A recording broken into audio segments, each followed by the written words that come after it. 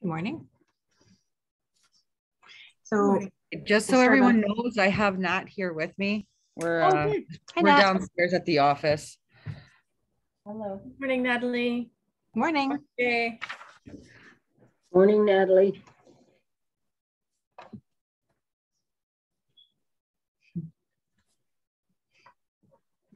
So I guess we'll go into an explanation of what expropriation is.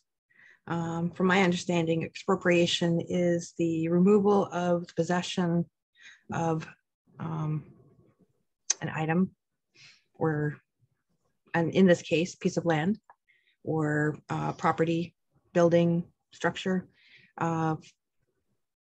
from one entity to another. So in this case, expropriation would be, say Missanabie Cree wants to build a greenhouse. So if they already own part of, like, I believe last meeting we were talking about a church, if they wanted to take part of that land to put their greenhouse in, that would be, I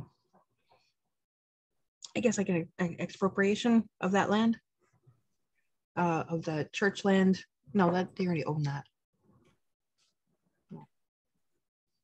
Okay, no, but a better example of it would be MCBC owns the school ground, I believe, where the bunkies are. If you wanted to put a greenhouse there, you could make an agreement to expropriate some of that school land for the greenhouse from MCBC to Missanabie Cree. That would be an example of expropriation. So wouldn't those be privately owned though? Yeah, it's different. It has to be in terms of the reserve land. Yeah, so it's specific to the reserve land. Okay, so I guess that example would be switched around, I guess. I think a good way to look at the example would be there was land set up with a playground on the reserve. Chief and council have decided that's a better place for a community garden. So they're going to remove the playground and put the greenhouse there instead. So it's no longer a community park. It's being used as green space. So they're expropriating it for a different use. Another example would be there's an industrial area, but they've decided that's a better place for a landfill. So they remove some of the industrial equipment off of that area and use it to create a landfill. So but those are all parts of the reserve, not a privately owned land. If that makes sense for everybody. That's a much better explanation. Thank you, Sharina.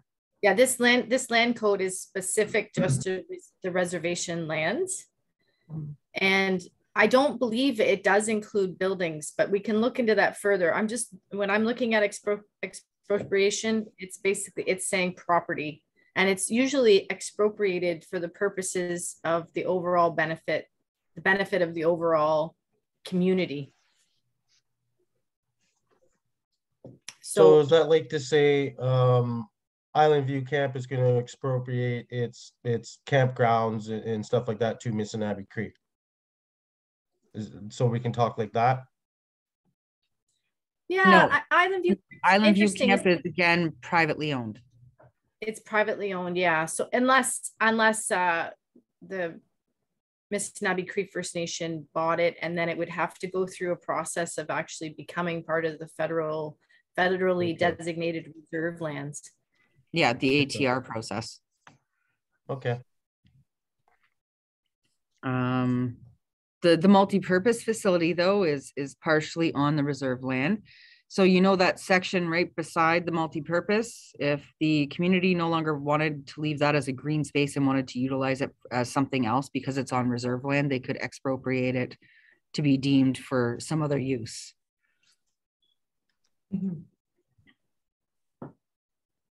Right. Michelle, could we share the part so that we can just see about to do that? Why we're talking about this word? And yes. Yeah, I was thinking the exact same thing for the exact same reason. Easier if we could look at this.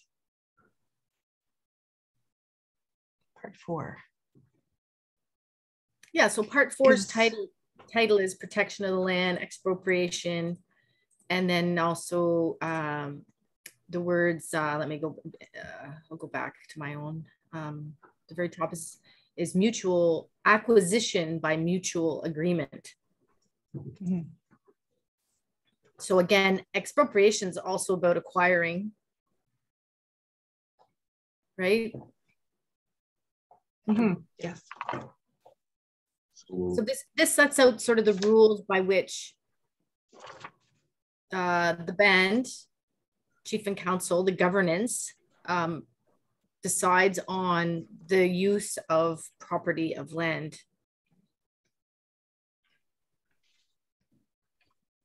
Mm-hmm. So it says that First Nation MCFN can expropriate an interest or license in Missanabie Cree First Nation land, provided it has made a good faith effort to acquire by mutual agreement, interest, or license. And then it kind of goes on to set out those rights and interests and how land can be expropriated. Mm-hmm. And essentially it starts here in 16.2, it starts referring to the framework agreement. And so when Missanabie Cree signed on to develop its own land code, it signed on to a framework agreement, right? And it's a 60-page document that kind of sets out the lay of the land, for lack of a better word, but it does provide some of that. It's a framework. So when you sign on to it, you agreed to work within the frame of what it's saying. Mm-hmm.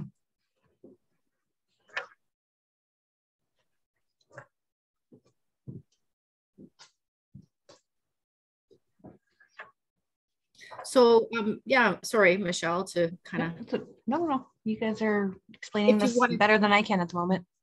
Okay, if you want to work through 16.2 and 16.3 until it references the framework, and then I can speak to those framework articles, okay, so that we can understand what it's referencing there. Okay, I think I'm getting more a sense on the actual definition here. So if I'm thinking about where our lodge is, like where we're going to be building the lodge, or like where we had previously started a lodge, so in the case of a license, could that mean also like a business coming onto the land and then expropriating that piece of land for the business? Like say, to change that piece up there that we have right now, like it's just saying that we were building the lodge on, say that we had a member that wanted to do milling for the members, and they had brought their portable sawmill there on that piece of property, and then we gave them a license to cut and do their thing on that piece of property, which was changed from this to that type of thing. That's right. Okay, perfect. Now it makes total sense. It's almost like occupancy. And Sharina, what is the word? If the reserve were to have stayed an ICS, Indigenous Services Canada reservation, you would issue occupancy. Forget the word. It's not a permit. Maybe it is a permit. A certificate of possession. Certificate. Thank you. Certificate of possession. And I thought there was one about occupancy too.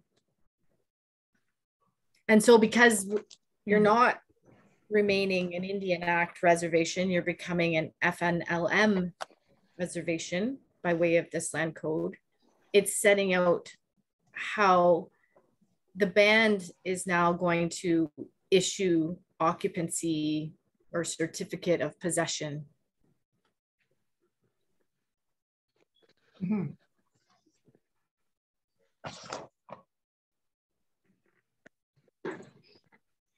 So 16.2 here sets out rights and interests that may be expropriated. Oh, so it does include building. There we go.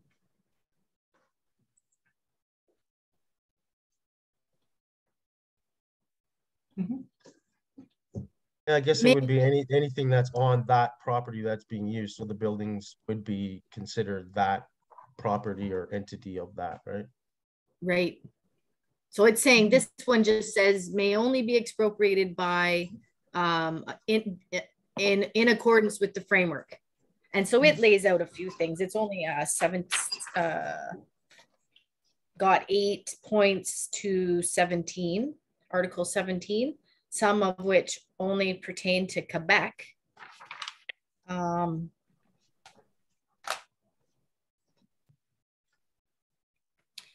So it does, the 17.1 does talk about a First Nation with the land code enforce has the right to expropriate interests or land rights in First Nation lands without consent, if deemed by the First Nation Council to be necessary for community works or other First Nation purposes. So that's it. That's an interesting one because yeah, does that like, so okay, yeah, it can get into issues if somebody's living on that piece of land, right?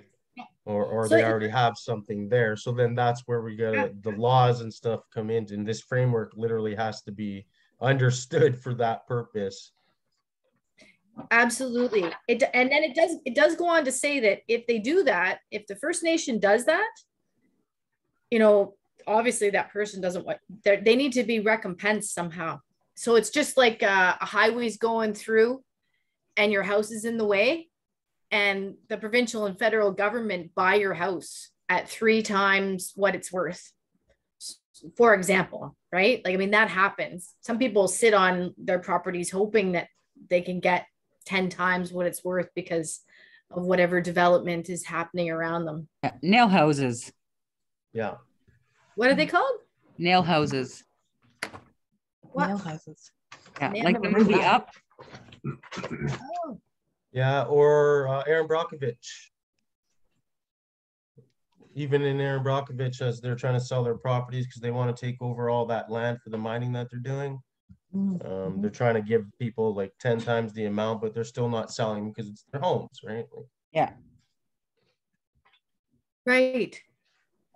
Yeah, let's hope the reservation isn't on a great big So that's another thing. Like, are the people like, would we be able to fight, you know, for our lands if the band is trying to take pieces of our lands, you know?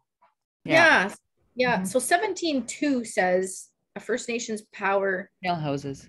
appropriation will be exercised in accordance with the rules and procedures. 17. Oh, wow.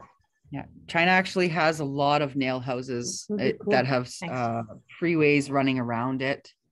I'm looking at the framework as opposed to the land code. I've seen some things on online where people are not selling and not willing to do certain things, and like, yeah, they literally have like highways right in front of their homes or surrounding them and stuff like that because they're not willing to sell.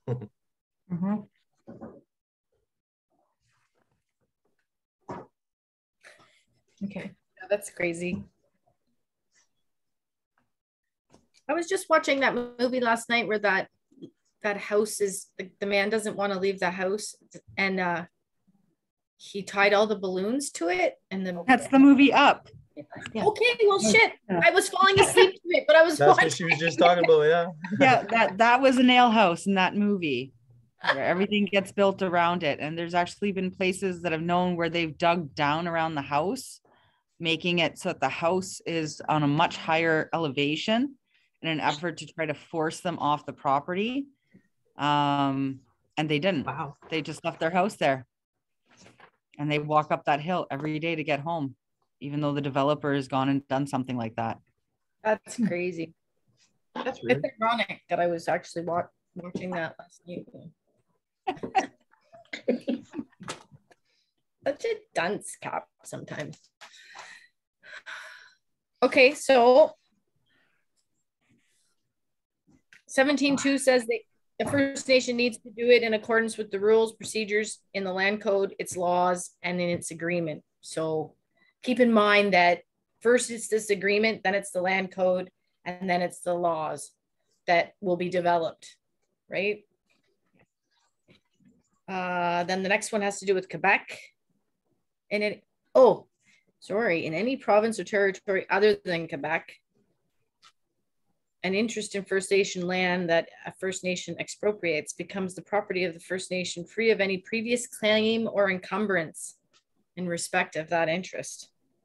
So if it does get expropriated by the First Nation, then all previous claims or encumbrances are gonzo. And then 1731 is in the province of Quebec. There's still some previous claims. 17.4, yeah, here's the compensation one. A First Nation that expropriates an interest or land right in First Nation land will give fair compensation on the heads of compensation set out in the Expropriation Act. We might need to go to the Expropriation Act to know what that fair compensation is, based on the heads of compensation set out in the Expropriation Act. I'm assuming that that means that the Expropriation Act of Canada sets out a certain standard or level of compensation. I do believe that there was a reference to a specific legal document. I don't remember which one it was now, but basically it spelled out what was fair for compensation, I guess. 16.8 kind of talks to it a little bit. And 16.9. Yeah, okay, 16.8 says serve reasonable notice of the affected holder. Yeah, and Expropriation Act. Yeah, I'm pretty sure it was the Expropriation Act that I was looking at that basically spelled out how it would be calculated. Okay. I remember the words market value being in there. Mm-hmm. Mm-hmm. Interesting. So this might be where market value, there it is. Yeah, I wonder what market value is based on here. Like, we don't want a market value based on remote northern community necessarily, do we? When like I think we should look into that a little bit. What market because value if means? A person has yeah, like if a person has, so say Ty builds his mansion and then Chief and Council wants to build a highway through it. And he's put his whole life savings into it, that kind of thing. Are they going to base it on market value of a house in Toronto, or are they going to base it on a property in Chapleau? Mm-hmm. And maybe we want to write in some words that says it's in the middle somewhere where it's not the lowest. I don't know. Maybe that's just the starting point, and then there's negotiations on top of all that between the two parties. Okay. Yeah, 1610. It's just the way I get out of it. This is a starting point as to where they're going to start and say, okay, we'll give you what your house is worth. The guy's going to say, no. They're going to start negotiating and come to an agreement.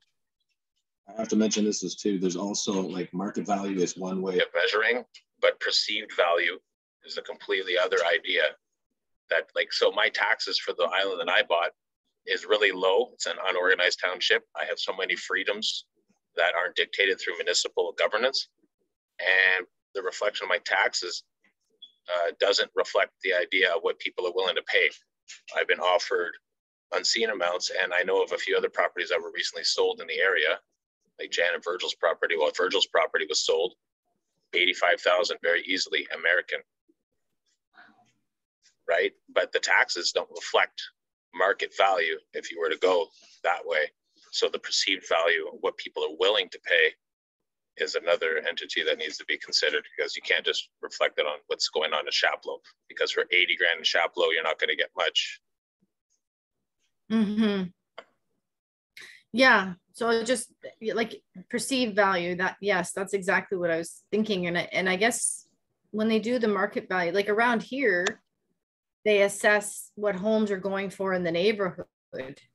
So I don't know if and we're also seeing, oh, sorry, Tess, to cut you up. I just wanted to mention that this perceived value is also a growing real estate favor, somewhat of an issue for metropolitan cities. They're having a hard time, a housing crisis, and those prices are exceeding, you know, inflationary rates and so forth.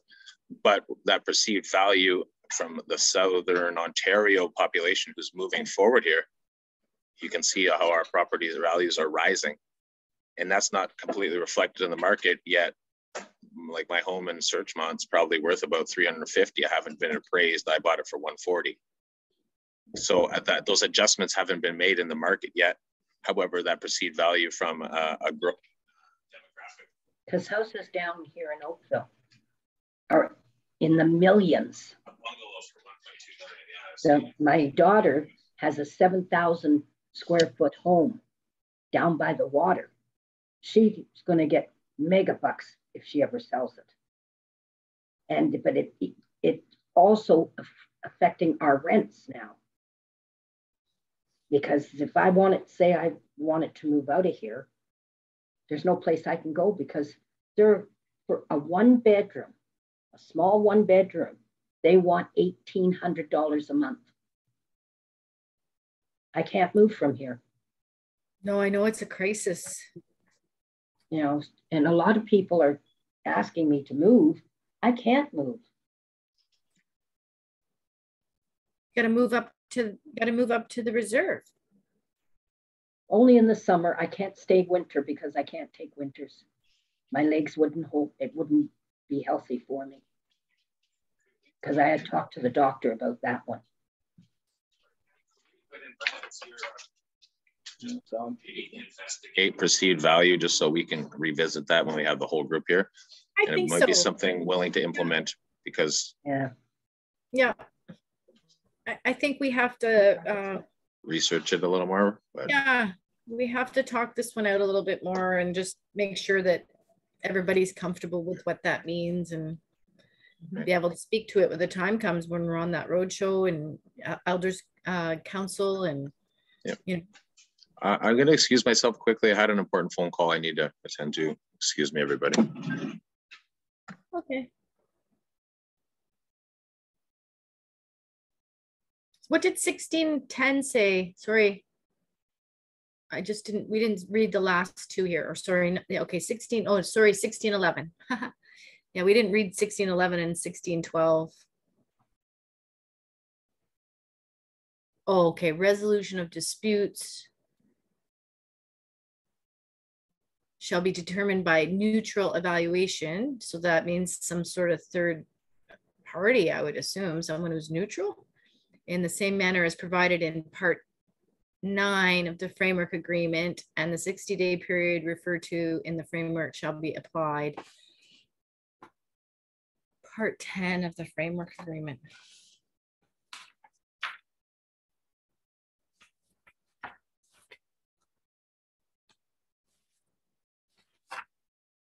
Hang on, I got to try to find it. IX.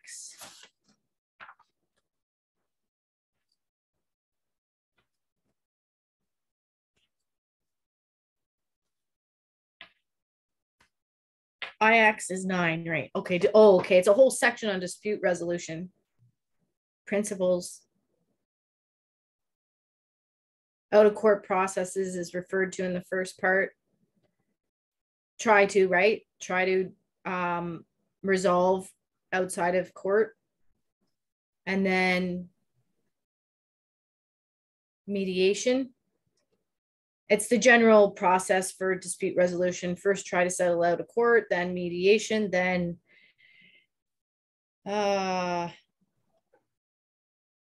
arbitration.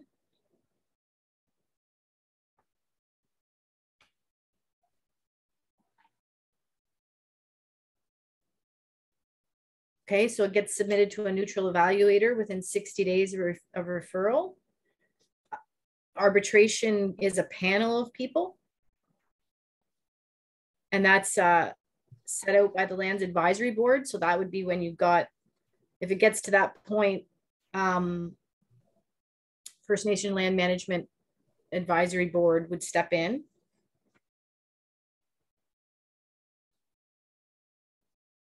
There'd be a verifier. arranged by the Lands Advisory Board, Canada, and the First Nation. Then it talks about neutral evaluation and what it means.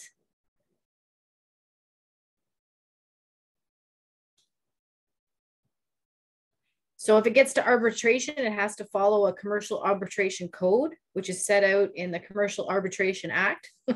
So you'd be abiding by federal law at that point.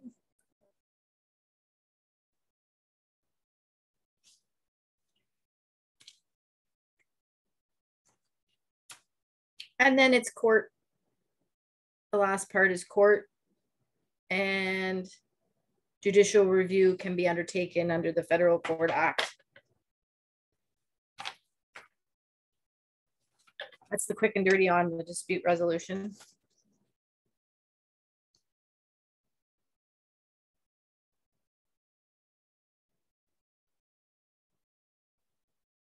And it looks like 16.12 talks about the reasons for disputes. So the amount of compensation.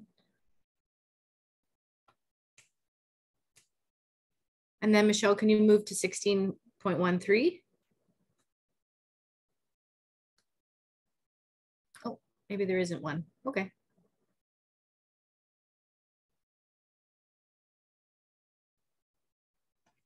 I just realized I was on mute.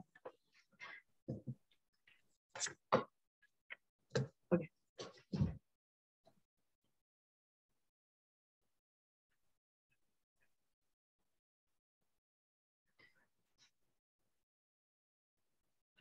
That is good to know.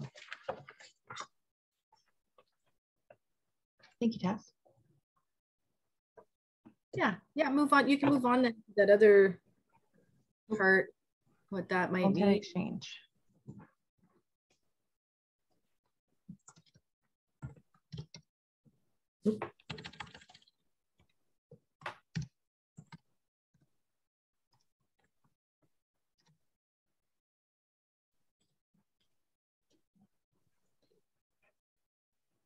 Yeah, it's too bad in Google Docs. So Michelle, I suggest if you wanted to, because Google Docs doesn't have the ability to do a find replace. didn't. So you could take it back out, do the find replace, and then upload it back into Google Docs with all the the formatting gets messed up. Oh. Yeah, like really bad. I had to go through, well, I'm going to eventually have to go through and fix it up because you'll see a lot of the just strange spaces and whatnot. Yeah, I did see that. That was going from a Word to the Google Doc. The first sections I actually went through and fixed it up, but ever since I added in all the rest of the draft line code, it's all like this. Okay, eventually later on I'll go through is under edit. If you go up, it's under edit. When you click on that, you go all the way down and it's find and replace. Yay, there we go. So Fine. name First Nation and then, because we don't want to do, just have to make sure that there isn't other places where the word name is. And nice.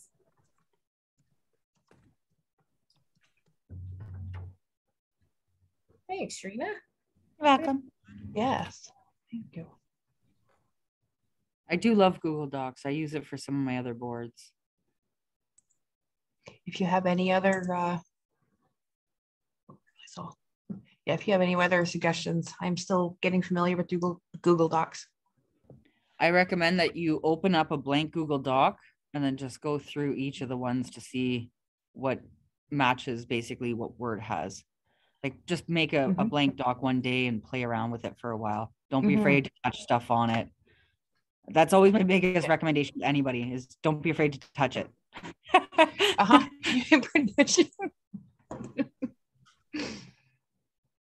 It's true of life, eh? Okay. Where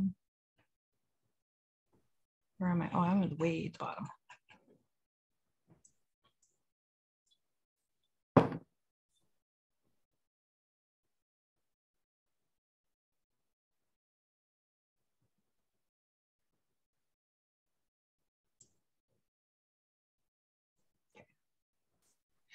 Okay, so I assume that we're not going to be going through this because we don't have a full complement of members.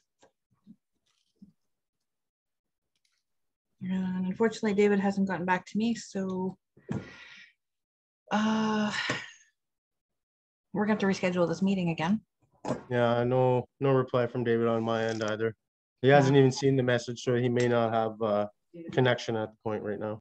So according to Nat and Joanne, the email that they have says February 10th for this meeting. 10th? Yeah. I'm not sure why they have the 10th, but I just got notified this morning of today's meeting. Yeah, it snuck up on me too. And I wasn't sure why, but I'm wondering, did you go in and edit a previous meeting? I did. See, so that but the time really should got the notification because it was tag teamed off of a previous one. Ah, okay. They're probably thinking it's elders meeting is on the 10th. See, I usually just go in and make a new one, but somebody had mentioned that I could just switch the date. So I did that. Yeah. That explains. All right. I'll just make new ones. I'll just, go back to making new ones. Like I know with a Teams meeting, if I make a new date change or something on it, it sends out a notification automatically. Yeah. But for some reason, I'm not finding the same with the Zoom ones. I don't Zoom's definitely different. Okay. So I suggest, Michelle, I mean, these are recorded anyway and they're uploaded, but finding the time to watch the recording could be an issue for some. I know it's even for me to find time sometimes. So when you send out the email for the next meeting, not land-based healing, is it? It's closed. Oh, I'll mute. Can you summarize, with a definition of expropriation and what was talked about today, reference the framework agreement so that people know that there's another document that is being referenced. Just kind of I'll add that in with the email too. Yeah, a summary of what was talked about and that we're going to research more on market value, what that means, and then we got to part 2 and that's where we left off, and we're going to reconvene. Yeah, no worries. I'll have everyone here, or at least mostly everyone. So I believe the 16th and 17th is Wednesday and Thursday are definitely not okay. So that leaves Monday, Tuesday, and Friday. Is there any specific times that are better for everyone? I'm not free at all that week. I'm in training all week. Okay. Which week is that? The 14th to the 18th next week. Yeah, I get to do training on my birthday. Yippee! When's your birthday? Monday. Happy birthday. Happy birthday. Happy early birthday. Thank you. Fun. What is the? You're born on a 5-day. Are you taking? You're born on Valentine's Day? I am. Oh, that's Valentine's Day, baby. I am. Yeah, you guys have Hira. I've got to do the IMS 100 to 300. I have to do the 300 for the paperwork side. Yay. So but in order to get my 300, I have to do the 100 and 200 through the course so I can get into the 300. Yeah. It sucks. You're not going to be at the Hira? No. Okay, good to know. Which is, what date was for that again? Was it, did we get it, a specific date for that? Yeah. 16th, 17th. Okay, I thought we were waiting back from Wilbert to make sure that that was still okay. Did we get an okay? Not yet. I did send. Okay. I'll be honest. I talked to him yesterday on the phone and he did say he was going to be doing that on the 16th and 17th. Okay. I was talking to him on another matter and he said he was lined up for it. So. And that's 9 to 3. So sorry, Sharina, did you say yes, he did talk about, or he didn't? When I was on the phone with him for another matter, He explained that he was going to be meeting and doing the HERA training on the 16th, 17th for Missanabie. Oh, great. Okay. And I still have a draft here in my inbox. I'll be honest, send him a text message. If you want his number, I'll give it to you. But if you send him a text message, he's really good at responding. Awesome. Okay. Yeah. I will Thanks, email anyway too, but Not a problem. A lot of the evacuation planning